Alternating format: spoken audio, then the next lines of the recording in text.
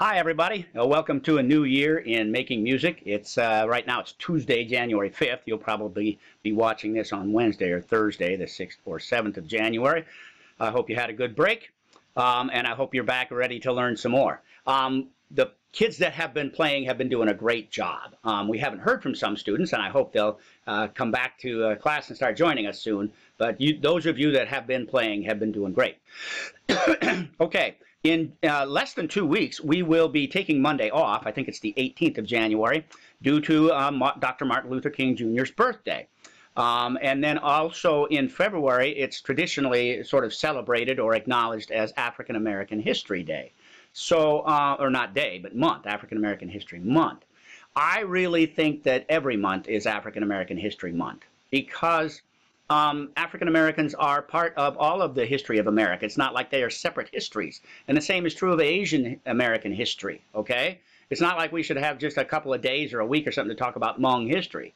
Hmong folks have been involved in the United States for many, many, many years, and we should always be talking about that and recognizing it. And the same is true for like Hispanic, you know. Hispanics were in many parts of the United States long before white people were. I mean, long before white people were. So it's not like it should be just 1 month. But we are going to do some extra things about African American music and African American history and so forth during both January for Dr. Martin Luther King and February for African American History Month. Okay, one of the songs that we're going to learn to play is called We Shall Overcome. And it was sung many, many times by folks that were marching for better rights, for better treatment, for civil rights. And these were both black folks and white folks. Yeah, it was mostly black folks, but there were a lot of white folks that joined them too, and Hispanic and Asian, lots of people, Native Americans, that thought, you know, this is wrong for there to be segregation, for people of color to be told, oh, you have to sit in the back of the bus, you can't sit in the front, you can't live there, you can't work here because of your color. A lot of people thought that was wrong. And of course, Dr. Martin Luther King was the one that was the most famous to talk about it, you know, in TV and his I Have a Dream speech at the Washington Monument, or the Lincoln Monument, I guess, really, and so on. So I'm going to show you now how to play. Here's this guitar player we're used to doing jingle bells and so forth with. He's doing We Shall Overcome, and he's doing it nice and slowly. I'm going to go forward just a little bit. What you're going to do this week, the week of January 6th and 7th, you're going to record yourself just saying the chords. Right along with me, right along with this recording. You'll just say G when I say G, you'll say C when I say C. And then you practice playing your instrument that way, and then the next week you'll record yourself playing it, okay? So let me go forward just a tiny bit here. All right. As you can see up here, he's got G and C in parentheses. The same is true of this G and C. But then this G is not in parentheses. This G is not in parentheses. What he is doing there is he's telling you that this G and this C are half notes. Half notes get 2 counts each.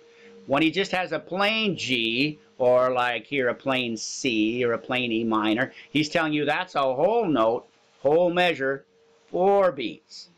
So the way it works is he's going to go G, C. See, each one of those only lasted 2 counts. Then he's going to go G, 2, 3, 4. Same pattern. G, C, G, 2, 3, 4. G, D, E minor, D, A, D, 2, 3, 4. Now you can see in that second line there's a whole lot of chords right in a row that only get 2 counts. So 2 things are going to be necessary. Number one, you're going to have to practice it quite a bit. Okay, this is not nearly as easy as Jingle Bells and the other, what was the other Christmas song? I can't even remember what it was. But whatever it was very, very simple. This is much harder. The other thing you can do, of course, is to slow the video down. I'm going to remind you how to do that. Here we go. Setting playback speed. Go to 0.75. Up here. Don't go down here. You know, it's strange that to turn the speed slower, you actually go up on that scale. But yeah, what you'll want is 0.75. I'm going to record it at the normal speed so you can hear what it's supposed to sound like.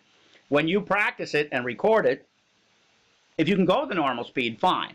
But if you're having trouble keeping up, go down to 0.75. All right, I'm going to back him up a little bit, and I'll say him right with him. He does many verses. I'm just going to do one verse.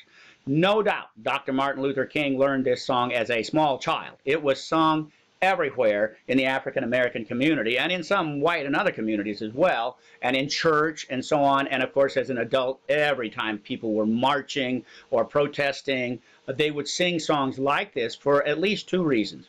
One is that a lot of bad things were being threatened of folks that were protesting. We're going to jail you. We're going to arrest you. We're going to have the police dogs bite you. We're going to fire on you with these fire hoses, water cannons. And then there'd be racists screaming out, we're going to kill you. We're going to stab you. We're going to beat you up. So all those folks that were protesting had to have courage. They had to be very brave. So one of the ways that they would make themselves more brave, more courageous, and encourage each other is they would sing together, okay?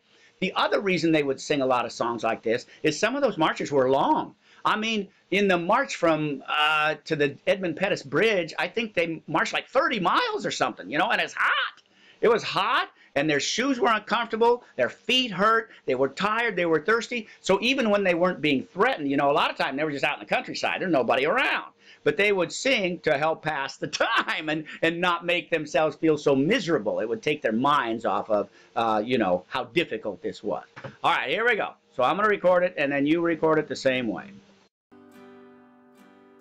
G, C, G. 2, 3, 4. G, C, G. 2, 3, 4. G, D, E minor, A, D, A, D. 2, 3. Feel that beat. G, E, G. 2, 3, 4. C, 2, 3, 4. E minor, 2, 3, 4. G, C, G, D, G, 2, 3, 4. G, 2, 3, 4. Now, like I said, he will do several more verses, and you can if you want to, but all you have to record is that first verse. All right?